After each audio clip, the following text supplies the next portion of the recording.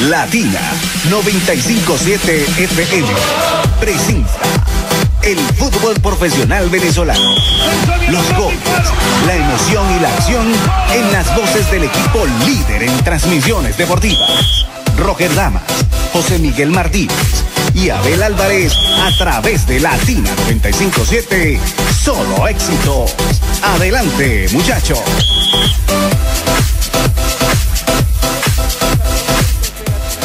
Vámonos con el 11 titular que está presentando el cuadro Portuguesa el día de hoy aquí, mi estimado Roger Damas Martínez. José Miguel, vamos con el análisis de lo que nos toca a nosotros, metiéndonos aquí en la pomada. Ahora este compromiso importante, también las tiene difícil aquí estos dos conjuntos, Deportivo Petare y el Portuguesa, peleando puestos de descenso, que anda ya muy bien, ya acomodadito, o buscando el camino el cuadro del Deportivo Petare. Bueno, la alineación del equipo del Portuguesa, que es el visitante, estará con el portero Argenis Márquez, con el número 1. Correcto, Argenis Márquez irá bajo los 3 palos por parte del Portuguesa. En la línea de defensa estarán Carlos Palma. Carlitos Palma irá por la derecha como lateral. Por los centrales será el señor Leonardo Falcón, con el número 14, que es el capitán del equipo. El capi en cancha, Falcón, 14. Y lo acompañará con el número 2, Francisco Fajardo. Fajardo es la pareja de centrales con Falcón, correcto, número 2. El lateral izquierdo es el número 11, Luis Carrillo. Carrillo irá como lateral izquierdo, perfecto. En la línea de volante, la primera línea de volante, estará el señor Sánchez, con el número 13. Permítame, Roger Damas, es Vladimir Morales con el número 8. Vladimir Morales, correcto, el número 8. Este estuvo con el Deportivo Petare, lo conoce este equipo, el cuadro de la parroquia lo conoce también, ganó torneo Apertura con Eduardo Zaragoza, Vladimir Morales.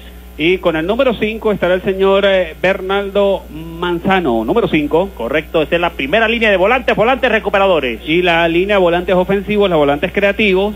Con el número 13 por el derecho estará el jugador... justamente Marco Sánchez, número 13. Sánchez, el número 13. Correcto, estará tiradito por ahí por derecha, por izquierda parece. Estará con el número 10, Heber García. Correcto, Heber García. Ya el principal manda al silbato a recogerse los equipos y nosotros terminamos con la alineación de Portuguesa, compañero. El ataque estará conformado por el jugador número 23, Cristian Cáceres. Cristian Cáceres, de aquí de la capital de la República, está con Portuguesa probando por allá, ¿cómo le va? Está bien. Es de aquí de la capital. Y también jugó con el Petare. Correcto, tiene amplio recorrido con el Deportivo Petare, que el Deportivo Italia también. Lo conoce muy bien al torito Cristian Cáceres. En la apertura estuvo con Metropolitano Fútbol Club. Correcto. Y con el número 9 estará Tulio Echemaite. Un sistema táctico de Lenín Bastida, un 4-4-2, el director técnico del Portuguesa Fútbol Club. Sí, señor, vámonos rápidamente porque ya se recogen ambos conjuntos. Ahora con el Deportivo Petare entramos en análisis ahí, compañeros, rapiditos. Bajo los 3 palos con el número 12, Giancarlos Schiavone, el muchacho de la película. El porterazo de este equipo, me da un muchacho que ha ganado titularidad y aparte de eso protagonismo al salvar el equipo Petare, que en busca de un récord. Sí, vamos a detenernos en ese muchacho Giancarlos Schiavone, el portero del Deportivo Petare, para dar unos datos que hoy puede batir un récord. Giancarlos Schiavone cuenta con 759 minutos de imbatibilidad. Está a 31 minutos de superar el otro récord de Daniel Nicola, 790 minutos conseguidos entre noviembre del año 86 y febrero del año 87 con Marítimo. Ahí está la computadora humana, José Miguel Martínez. Muy bien, José Miguel, tremendo dato. A ver, 4 en el fondo, coloca John Giraldo. Por derecha aparece Leonardo Terán con el número 13. Aparece la pareja de centrales Joseph Sosa con el número 6, de buen andanivel en el partido anterior, al igual que Leonardo Bautista con el número 14, Roger Damas. Y es el capitán del equipo Leonardo Bautista. Aparece el juvenil que también tuvo reseña esta semana en la prensa escrita donde valoraban el trabajo, aunque por ahí algo intermitente. Darío Bastardo, el juvenil, con el número 25, será el lateral izquierdo por parte del Petare. La primera línea de volantes, la línea de contención. Con el número 21 aparece... Wildiyon Vivas. Wildiyon Vivas, con el número 21, y el número 5, Alejandro Valldeperas. Este es de las canteras inferiores del Deportivo Petare. Con el número 10, Jacobo Kouffaty. En segunda línea de volantes creativos, número 10, Kouffaty, número 19 para Juan, Parada, de excelente labor el partido anterior ante Atlético Venezuela. Y la pareja de atacantes estará Jacobo Kouffaty con el número 10. Jacobo Kouffaty es el otro volante. Héctor García con el número 9. Héctor García, el autor del tanto en el minuto 33 en aquel domingo ante el Atlético Venezuela, perfecto, número 9. Y con el número 8, Genlis Piñero. Genlis Piñero, formado futbolísticamente hablando en los Altos Pirandinos, en los Teques, estuvo a servicio del Trujillanos, de Aragua, Fundación Atlético El Vigía en su momento, y ahora en el Deportivo Petare, compañeros. Un sistema táctico de John Giraldo, el técnico del Deportivo Petare, un 4-4-2, la formación del Deportivo Petare. Recordarle a nuestros seguidores de Latina 95.7 FM que el Deportivo Petare fue fundado el 18 de agosto de 1948 en Caracas, bajo el nombre de Deportivo Italia, un Portuguesa Fútbol Club conocido como el Penta. Fue fundado el 9 de abril de 1972. Bueno, señores, va a comenzar la emoción y la acción del torneo Clausura en su 8ª jornada a través de Latina 95.7 FM. Solo éxitos en el relato de Abel Álvarez. Muy amable, mi estimado licenciado Rojerdama Martínez. Una de las cosas que más me gusta en esta vida es narrar fútbol. A través de Latina 95.7 FM usted vive y siente la emoción del torneo Clausura del fútbol profesional venezolano con el trabuco mundialista. Leonardo viene buscando arriba, intentando buscar a Genlis Piñeros. Arriba tiene la marca pegajosa Vladimir Morales. Ya recupera la pelota Portuguesa con falta y falta. Tiro libre a favor de Portuguesa. Fue mano del jugador número 19, Juan Parada. Peligroso en territorio el cuadro Deportivo Petare en diagonal a la cabaña de Schiavone, mi estimado licenciado. No hay nadie en barrera. Se juega el minuto 1 de este primer tiempo. Primer ataque por parte del equipo portuguesa. Jacobo Kouffaty que se le acerca allí y le arenga un solo hombre en barrera. El silbato, el principal, toma impulso, balón por elevación arriba, salta el cabezazo al marco.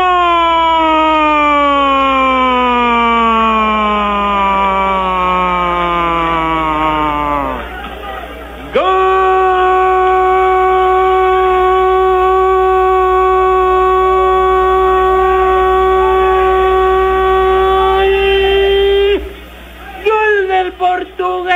Señoras y señores, gol del Portuguesa, cobro de tiro libre. Apareció en la pegada Luis Carrillo, número 11, y bate aquí lamentablemente los tiempos que traía Giancarlos Schiavone en su imbatibilidad. Uno tiene el Portuguesa, anoten los minutos. En el primer minuto del primer tiempo, 0 tiene Deportivo Petare, comenta con el trabuco mundialista Rojerdama Martínez y José Miguel Martínez. Impresionante la situación en menos de un minuto que se transcurría del partido.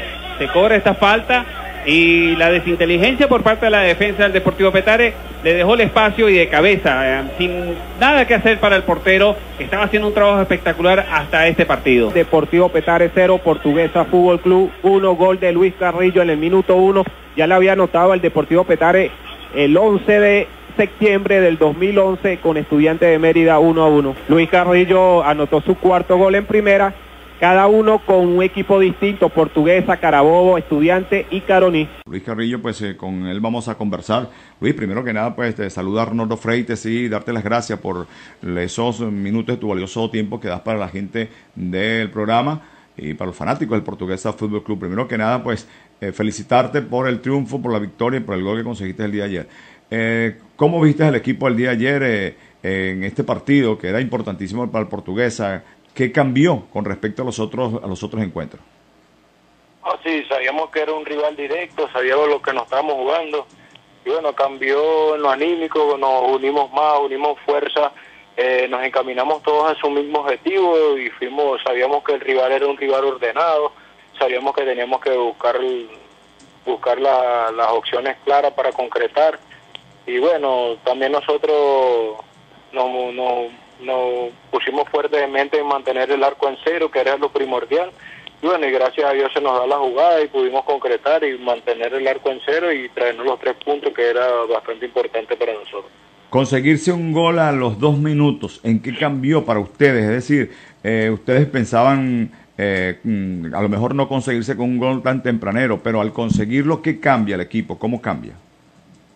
Sí, mira, salimos a buscar el gol. Si se nos daba el gol a los primeros minutos era primordial para nosotros, era para estar más ordenados, para preocuparnos más en mantener el arco en cero y sabiendo que teníamos el marcador a favor de nosotros. Y bueno, gracias a Dios se nos da el marcador Y bueno, sí, sabíamos que teníamos que estar bien ordenados, no descuidarnos en ningún momento, y bueno, gracias a Dios supimos ser fuertes, dar ese esfuerzo extra que nos estaba faltando. Bueno, gracias a Dios lo demostramos en la cancha y fuimos fuertes de mente, nos contemplamos todos, nos apretamos todos de la misma mano y fuimos todos hacia el mismo objetivo. Bueno, gracias a Dios se nos dan esta victoria y que nos da un voto de confianza para seguir trabajando la semana, corregir los detalles que hay que corregir y bueno, seguir siempre con el mismo objetivo y dándolo todo por la camiseta, dando ese esfuerzo extra y dejarlo todo en la cancha para mantener la categoría, que es por lo que estamos luchando y seguiremos luchando domingo tras domingo. Luis, ¿te sientes cómodo en la posición donde estás, de prácticamente marcador izquierdo? Sí, mira, no es una posición que yo diga que me siento incómodo, es una posición que la sé manejar. Gracias a Dios no hay incomodidad y bueno, mientras pueda aportar en lo colectivo, yo siempre voy a dar mi grano de arena, dar mi esfuerzo, a dejarlo todo en la cancha por esta bonita institución que bueno, que creo que estoy seguro que se merece la permanencia en primera división, dándole alegría más que a nosotros como grupo, a esta bonita afición que nos apoya en las malas y que bueno, que ahora vive esta alegría con nosotros. Es un momento que hemos comenzado a vivir, que sé que de aquí en adelante vendrá muchas victorias y muchas alegrías para esta bonita institución. Quedan 2 partidos acá en casa seguidos, 2 domingos que se va a jugar en casa, quizás 2 partidos de mucha importancia para el Portuguesa. Primero contra el Atlético Venezuela, equipo que verdad pues está bastante bien, si se quiere, en la tabla de posición, y otro contra el Metropolitanos, que es uno de los rivales directos del Portuguesa Fútbol Club. ¿Qué les dijo el técnico a ustedes después de finalizado el partido? Porque ya antes del partido seguramente estaban pensando únicamente en el Petare, pero después de finalizado el partido, ¿qué hablaron con el técnico? ¿Qué les dijo el técnico? No, sabemos que cada partido lo tenemos que vivir como una final, sabemos que son 2 finales que se vienen, sabemos que son rivales que son difíciles, sabemos que son rivales que saben manejar bien la pelota, pero también creemos en la virtud de nosotros y sabemos que tenemos que aprovechar la localía y tratar de hacer lo mismo que salimos a hacer contra Petare, tratar de concretar temprano para nosotros saber defendernos y tratar de seguir anotando el arco contrario y estar más tranquilos. Sabemos que lo que nos estamos jugando, sabemos que cada partido va a ser un partido diferente, ya que cada equipo tiene características diferentes. Y bueno, sé que tuvimos una victoria, pero tampoco nos estamos olvidando del objetivo que tenemos y que eso los detalles lo hemos ido corrigiendo semana tras semana y bueno, gracias a Dios que los jugadores que han estado y los que no han estado siempre nos están apoyando, siempre estamos todos con la misma fe y bueno, que mientras estemos todos unidos, todos con la misma fe y con la misma convicción de lo que queremos, se van a lograr las cosas y que bueno, gracias a Dios se ha demostrado en la cancha y que para adelante es que vamos, pues que sé que nada es fácil, pero sé que unidos y con fe lo vamos a lograr todo. Saludos Luis, Raúl Mendoza Rossi. Quería preguntarte en lo personal, ¿cómo sentiste el gol? ¿Cómo los tomas? No, sí, un momento importante para mí porque ya que vengo en un buen momento anímico, un buen momento futbolístico, creo que el gol me da un voto más de confianza, me da más tranquilidad, creo que he trabajado para esto. Me esfuerzo semana tras semana para demostrar domingo tras domingo que estoy para ayudar en lo colectivo y para dar mi granito de arena. Y bueno, gracias a Dios se me da este bonito gol, que bueno, vine trabajando semana tras semana para esto, me quedaba siempre atrás a defender, le pedí al profe que me mandara el área y bueno, gracias a Dios por concretar y al ganarme ese voto de confianza más que con los profes, conmigo mismo. Para finalizar, Luis, ¿qué le dices a toda esa gente que ahora con esta victoria va a ir al estadio, va a seguir apoyando en las buenas y en las malas al Portuguesa Fútbol Club y sigue creyendo en ustedes para que salgan de esta posición? Sí, sabemos que vivimos un momento difícil, pero le digo a la afición que nosotros salimos a la cancha a darlo todo, a dejarlo todo en la cancha, porque más que darnos la alegría a nosotros, recordarles que son nuestro jugador número 12, que nos dan ese impulso, esa motivación extra para seguir dejando todo en la cancha, para seguir adelante, y que bueno, que nos sigan apoyando, que nosotros seguiremos dando lo mejor de nosotros para seguir dándonos alegría a todos y para mantener la categoría, que es lo que todos queremos, y sé que lo vamos a disfrutar todo, más que como grupo, como una buena institución. Luis Carrillo, lateral izquierdo del equipo del Portuguesa Fútbol Club, agradecido por estos minutos. Luis, se despide Arnoldo Freites y Raúl Mendoza Rossi. Un gran abrazo y el mejor de los éxitos. Gracias a ustedes.